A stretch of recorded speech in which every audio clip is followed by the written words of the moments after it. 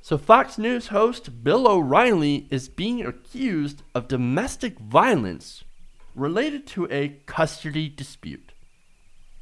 In an article in Gawker by writer J.K. Trotter, he cited an anonymous source familiar with the facts of the case, which details some of the alleged abuse and subsequent court battles for the custody of the two O'Reilly children. Now, I'm going to go in and read some of the article here to kind of get you familiar with some of the case. According to the article, 3 weeks ago, a Nassau County Supreme Court justice ended a bitter 3-year custody dispute between Fox News anchor Bill O'Reilly and his ex-wife. Goes by the name of Maureen McPhilmy. What they did is they granted custody of the couple's 2 minor children to McPhilmy. Though nearly all documents pertaining to New York family court cases are sealed, Gawker has learned that the justice in the case heard testimony accusing Bill O'Reilly of physically assaulting his wife in the couple's Manhasset home. I almost said Massachusetts. I'm not sure why. According to a source, and there is only one source, and it is anonymous, so keep that in mind. So, no matter what, no matter how you feel about O'Reilly, and trust me, I don't have any positive feelings towards O'Reilly. You have to take this maybe with a grain of salt, because once again, you can get into a lot of trouble by only citing one source, especially if it's an anonymous source. Nonetheless, we're going to get into what they say. According to a source familiar with the facts in the case, a court-appointed forensic examiner testified at a closed hearing that O'Reilly's daughter claimed to have witnessed her father dragging McPhilmy down a staircase by her neck, apparently unaware that the daughter was watching. Now, there is no precise date of this alleged incident, but it appears to have occurred before the couple separated in 2010, according to the article. The same source indicated that the daughter, who is 16 years old, told the forensic examiner about the incident within the past year. Now, O'Reilly comes out and talks to Politico's Dylan Byers on Thursday and says, all allegations against me in these circumstances are 100% false. I'm going to respect the court-mandated confidentiality put in place to protect my children, and I will not comment any further. So here's O'Reilly saying, untrue, smear merchant. That's what you're trying to do. And we've seen that before, right?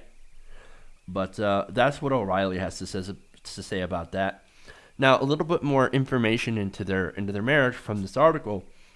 O'Reilly and McPhilmy separated in April 2010, after which she began dating a Nassau County police detective named Jeffrey Gross. Now, O'Reilly allegedly didn't like this. Okay, did not like this relationship. Gawker reported in 2011 that O'Reilly called up his high-placed connections within the NCPD to have something done about this new boyfriend. Oh boy. Now, O'Reilly was helping to raise money for this police department, an associated charity to this police department, the Nassau County Police Department Foundation. Now, O'Reilly's big name, so it, helps raise money. And of course, I think with anything, if you help people raise money, if you're a donator, you have a certain amount of sway. So here's O'Reilly allegedly coming to cash in on this sway. His call sparked an internal affair investigation into Gross and his relationship with Mrs. McPhilmy, which was, in this article, declared an incredible waste of police resources and a devious way of getting back at McPhilmy by harassing her new boyfriend. Now, from what we've seen of O'Reilly, I don't think I would put that behavior too far above him, if you know what I mean. Now, they got divorced in 2011, finalized everything, and agreed to share custody of their children. As part of their agreement, the couple mutually agreed to sign a neutral therapist named Lynn Kulikowski. Now, this is important. This therapist was supposed to mediate and arbitrate any potential custodial disputes. But as this article alleges, O'Reilly decided to put her to the house payroll, on his payroll. So now he's paying this person, allegedly, to take care of his kids, who is supposed to be neutral in any dispute. Once again, you've got kind of that power imbalance. If you're being paid by somebody, that is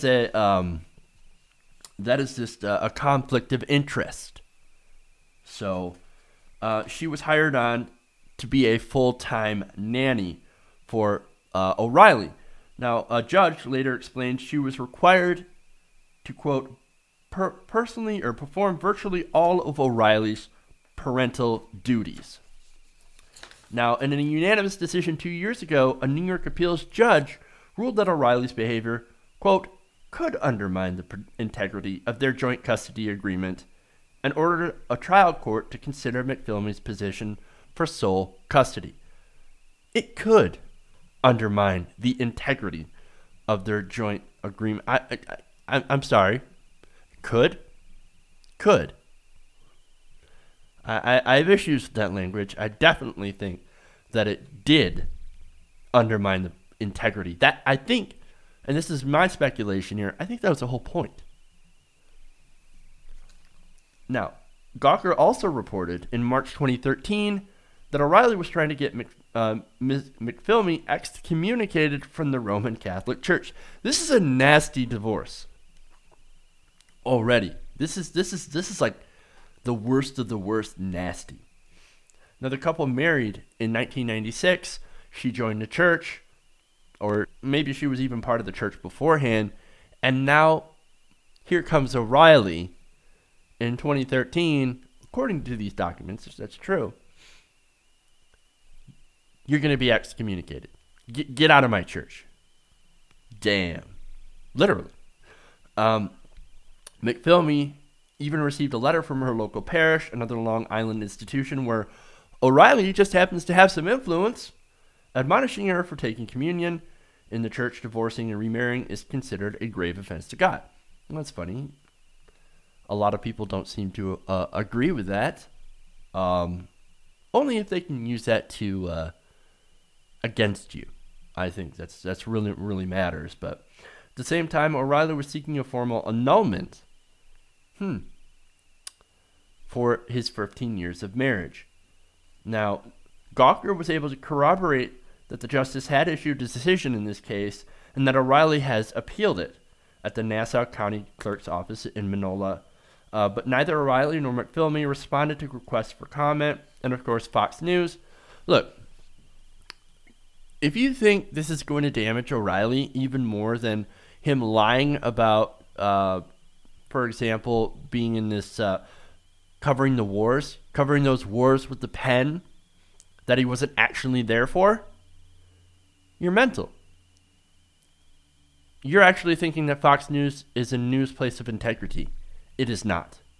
And neither, in my opinion, is Bill O'Reilly. Bill O'Reilly isn't exactly known for his patient demeanor. I remember when he was interviewing, and this was on Brave New Films, actually, Out Fox. If you guys ever watched that, you see the interview that he had with somebody whose dad died in, I believe it was the terrorist attacks of 2001, September 11th, right? So this guy comes on to argue against going around the war in Iraq, and O'Reilly cut his mic, kicked him off. His producers had to come by and say, look, we got to get you out of here. We got to escort you out of here. I'm afraid O'Reilly's going to come after you. Like, he's mad enough to come up and kill you. Well, maybe not that, but I don't mean that literally. But nonetheless, O'Reilly was mad. And he's not exactly known to be a patient man. So hearing about this stuff, even though it's not proven, I'm not exactly surprised. And I think most of the people who have been hearing this, unless you're O'Reilly fans, I don't think a lot of you were surprised either. Now, I'm sure that there are some people out there, and, you know, I'm not pointing fingers at, you know, just conservatives or anything like that, but I'm sure there are some people out there that are like, yeah, give that bitch what she deserves, yeah. I wouldn't be surprised if some people out there would be thinking that about Bill O'Reilly and been like, what's the problem? Well, what's the problem? I mean, I've seen domestic violence. I come from a family that's had domestic violence. I've seen it, firsthand, and it's not a joking matter. It's not a funny thing, and it's a very serious issue. So, if this turns out to be true, this testimony turns out to be true from O'Reilly's daughter, I mean, that's devastating. As far as Fox News is concerned, I don't think Fox News will do anything, but then again, that's because I don't think Fox News cares.